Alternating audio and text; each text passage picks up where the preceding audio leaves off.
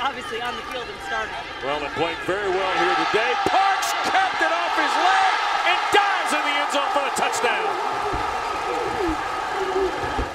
Well, you're not going to see many plays like this.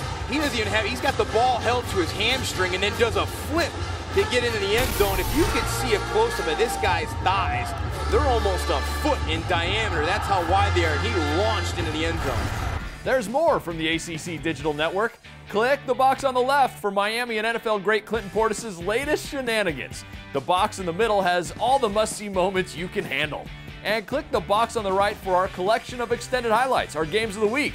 And click the blue subscribe button now.